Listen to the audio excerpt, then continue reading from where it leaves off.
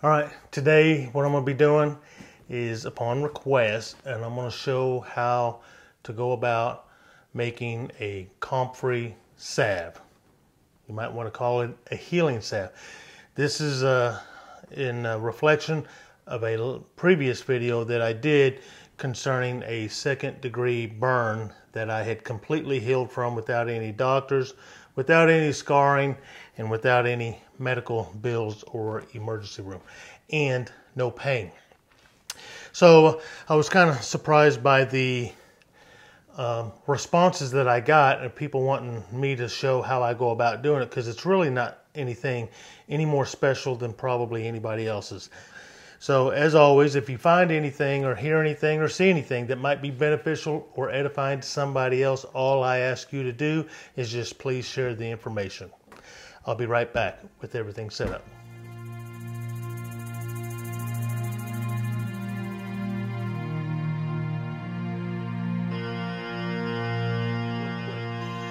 Four ingredients that I utilize in making this comfrey salve, and I think it's probably pretty commonplace for a lot of people out there. The first thing is going to be some coconut oil, and what I'm going to do here is I'm going to use this scoop, and I'm going to utilize three. I should have softened it up a little bit, but that's okay. I'm going to utilize 3 cups of organic, naturally refined coconut oil. I'm going to place it in this little crock that goes to a miniature crock pot. Alright, that's ingredient number 1. The next ingredient is going to be comfrey, for obvious reasons. It's a comfrey salve. I grow my own comfrey, Bocking 14. So we've got 3 cups of organic, naturally refined coconut oil, my choice of oil, and I'm going to take 1 full cup of this comfrey powder. So that might give you an idea of the consistency of this powder here. I don't know if you can see it on camera here, but the dust is coming up. So it's very potent. This is just what I do. This is what you ask for. Now, the next ingredient I do is lemon balm, 2 tablespoons or 1 ounce. And I'm going to put that in my pot here. And I'm going to make it level. I'm just using 1 ounce or 2 tablespoons of that lemon balm. So what I need to do right now is, because my coconut oil isn't completely dissolved yet, I'm going to put it into my pot. All right, now my little bitty crock pot, this is a miniature size one. Now, I want to go over a couple things here. That's my style. That's the way I do it. I use coconut oil. You can use your extra virgin olive oil. I choose coconut oil for a couple of reasons. I have more uses for the coconut oil around here than I do olive oil, although I really do like olive oil. The one thing about coconut oil is that I have never had coconut oil go rancid on me. That's one of the reasons. Not to say that it can't go rancid, but I've never had it go rancid. The other reason I like coconut oil is because it will solidify, like in this state right here, becomes more of a solid, and when it reaches temperatures of like 170, oh man, not 170, disregard that, 75, 76 degrees, somewhere in that ballpark, it will solidify. So I like that aspect of it, and it's very healthy, and I can eat it by the spoonful. You can do the same with olive oil. So I use coconut oil. You can do your choice of oil. Olive oil, extra virgin, or coconut oil. The comfrey. I grow my own comfrey. I harvest it several times a year. I dehydrate it myself. I use the leaf. I cut off the part of the stalk of the leaf up to the leaf itself, and I discard that, and I go ahead and dehydrate the whole leaf. And when that's done, Then I will go ahead and pull it off the dehydrator. I will crumble it up in a bowl with my hands. What remains that I can't crumble up most of the time is the remaining stalk of that leaf in the center of it. So you'll see that in a little tray here. That's what's left over, and I'll just go put that in the compost or whatnot. So then I had those crumbled leaves. Then I take those crumbled leaves and I mill them in a grain mill. I got a very nice grain mill that I'm very happy with. It's not on a motor. I do it by hand, so I'm not creating a lot of heat in grinding those leaves. So that's how I get the consistency that I got in this jar right here. When I say 1 cup of comfrey powder, it's the consistency of flour or talcum powder. That's important because you'll see in a lot of other recipes people utilizing 1 cup of comfrey leaves that are crumbled up as fine as they can with their hands. Some of them might put them in some sort of sack to put in the crock so it can steep through the sack or whatnot. I don't do that. So my 1 cup of comfrey powder is probably equivalent to somewhere in the ballpark of 3 or 4 cups of comfrey crushed, crumbled leaves, like you might see elsewhere. That's important. So be sure and take that into consideration. I do the same thing with my lemon balm. I grow it as just like the comfrey, organic. I don't put any synthetic herbicides or pesticides, no store-bought anything on my plants. They're purely natural and organic out here on the property. But I do the same thing with that lemon balm. I harvest it. I harvest down a stem of it, and I just leave it like that. I don't pick individual leaves. I dehydrate it, and when I get it off the dehydrator, I just strip the leaves off the stem, and I try to separate all those stems in my lemon balm. So I'm trying to get just the lemon balm leaf and flowering if it's going on the lemon balm. And I do the same thing with it. I grind it to a very, very fine powder, like talcum powder. Now, what I did do today is I took the lemon balm. It would be the same with the comfrey. I took the lemon balm and I ground it with a coffee mill or coffee grinder, electric one, like some of you might have, but not too many people out there are probably going to have a high-dollar hand grain mill like I do. So I utilized this to grind up the lemon balm today. And one little tip I want to give you, because you can get a good, nice, fine grind on your plant material. It's small and it seems a little bit more tedious, but you can do it. Crumble it up with your hands as much as you can, and then I scoop it up here and I start grinding. One thing I want to let you know is on these coffee grinders, just in case you haven't used one before, because they're fairly economical or cheap, is as you're grinding it, you'll see in the video here, shake it a little bit. What that does, it kind of helps anything underneath the blade to get worked around so that force of that blade can work it up in the chamber here and grind it up. But even then, this does not grind as well as my grain mill. So when I take it out of there, I'll take it and I'll put it in a very fine sieve. You got different courses, obviously. People know this, but I don't know if you can tell on this. This is a lot more coarse kitchen strainer or sieve right here than this one is. And I'll run it through here, and you'll see at the end here, as I'm tapping on my hand, I got a lot of residual bigger stuff. So you can discard that, or you can put it back in the coffee mill and try to grind it up some more, but run it through a sieve, and then you'll get a fine, consistent grinding on your plant material. So we have 3 cups of coconut oil. I have 1 cup of very finely ground comfrey. That's huge to understand. It's not leaves and just pressed down to a cup. And then I have 1 ounce or 2 tablespoons of very finely ground lemon balm. I use the lemon balm for its antiviral and antiseptic properties that it's known to have. That's why I chose to use it and incorporate it into this. So all that is cooking now into my little bitty crock pot. In my little bitty crock pot here, I have 2 settings. I have low and high. When you see other people go about making it, you'll typically hear them put it on warm. If I had a warm setting on it, I would do so, but I don't. I'm not too concerned about being on low setting. I don't think it's working too high. Evidently, it's been working for me because it heals a 2nd degree burn just fine. I took my candy thermometer to it on a few occasions.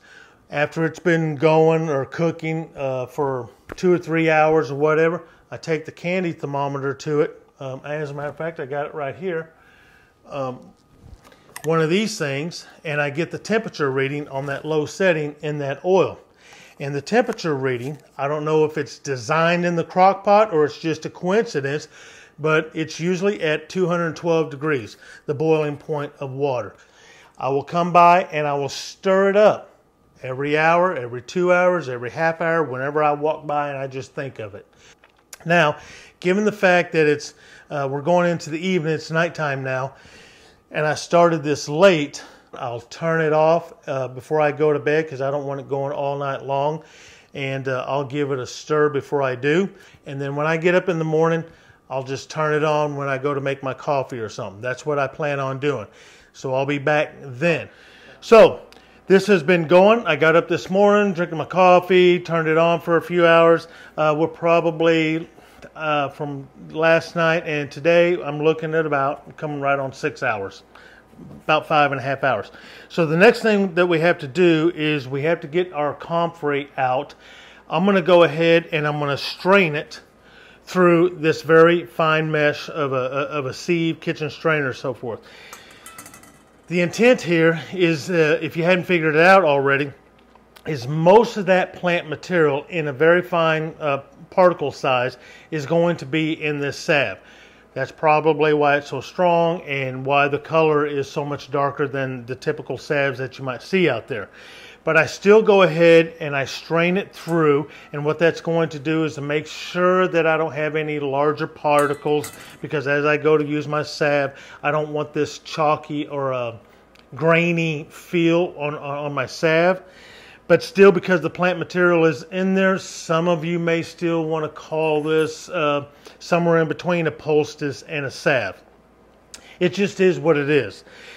The other thing is, by doing this, what you should see, if everything goes as normal, you should see some of them small particles actually build up and clog up in here, and I'll let it drain through that as much as possible. So I'm actually removing some of those fine particles if I use this fine of a strainer. So we're going to do that. I have 8 4-ounce jars in the oven. It's just something I like to do. I like to kind of sterilize with a little heat. So I got them in a pan. They're warming up in the oven just as a make me feel good kind of thing. I have some water boiling or getting ready to boil here on the stove. And what that's for is that's going to be for our last ingredient. Obviously, it's going to be beeswax. So I have some beeswax here. I buy these packets here.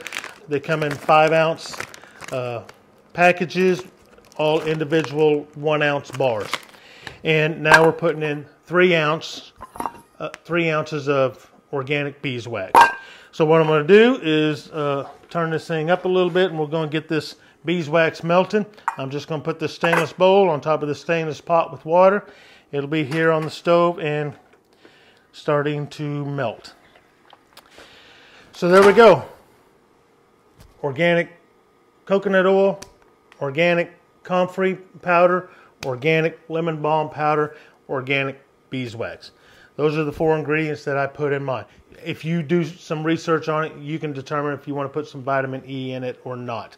I've never had anything go past shelf life. I don't even know what the shelf life of this stuff is.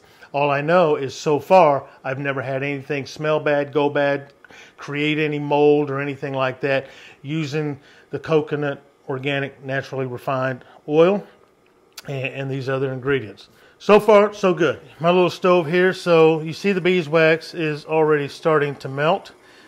I'm gonna go ahead and turn this off here. This is our Comfrey salve.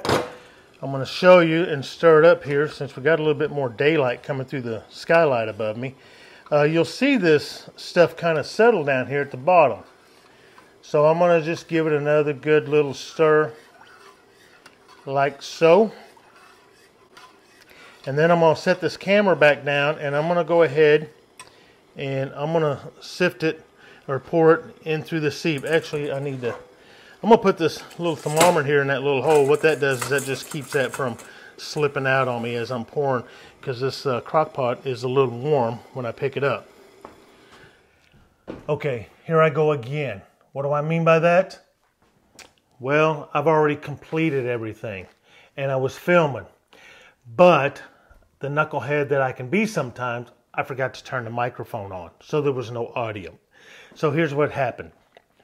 Now, while that's going on and my jars are heating up, I'm going to go ahead and give my Comfrey mixture here a good stirring.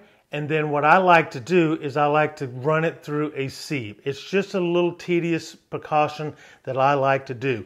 I feel like I get a better mix, and I give myself some assurance that I don't have any clumps or anything like that. And when I do so, what you'll see is that I end up actually pulling back some of that powder in the solution. That's okay. I don't worry about putting it back in. If you hadn't figured out now why I do this so finely ground is because my plant material is going to stay in the salve. You won't even be able to tell the plant material is in there. But it is a lot stronger, and I just feel I get the full benefits of the plant by having it in there. And it's an easy process. So once I do that, I put it back into the crock pot. By that time, my wax is already melted, and I put that wax, 3 ounces, into the crock pot, and I blend it or mix it up real good. I keep stirring because I have that powder. So I'm always constantly stirring. You'll see that. Once I do that, I go ahead and I take it out of that crock and I pour it into a big Pyrex measuring cup, because it has a nice little pour spout on it, so it makes it nice and easy and efficient when I'm going to fill up my jars. What I used to do is straight out of the crock, I used to take a ladle and I'd mix it up all the time, and I'd take a ladle and fill my jars like that. Mix and then fill, mix and fill. Always keeping that powder suspended. But I just like keeping a good constant consistency to the batch. So now that I got it in the Pyrex jar, which is a lot cleaner and faster for me doing so, I get my jars out of the oven, I take them, I set them on the counter, I let them cool a little bit, spread them out so they'll cool a little bit quicker, so I can touch them and handle them just a little bit. I just take a spoon in that measuring cup and I am mixing, and then I'm going to fill a jar or two, and then I'm going to mix some more, fill the next jar or two. And I do that until they're all filled, all the way to the end. And I got my lids going on right after I fill them. Almost like canning. That's just how I do it. I put the rings on, and then the next thing I want to do is, because I have the plant material, 80-90%, well, 70 to 90% of all that plant material is still in there. Instead of letting mine cool on the counter, coming to ambient temperature, I stick mine in the refrigerator. So I get a lot quicker cooling. I want things to set up before I have very much of my plant material, that powder, settling down toward the bottom of the jar. And what that allows is for more consistency in potency and texture and everything from the top of the jar to the bottom. Now this is a jar. The other ones are still in the fridge. This is a jar that I keep in my bathroom. And I will tell you, I grind it up so fine, you won't even be able to tell that it's in there. And because of the color, if you can look right here, most people's are kind of a light green. But this is what I do, and this is how I go about doing it. So that's why I still call it a salve.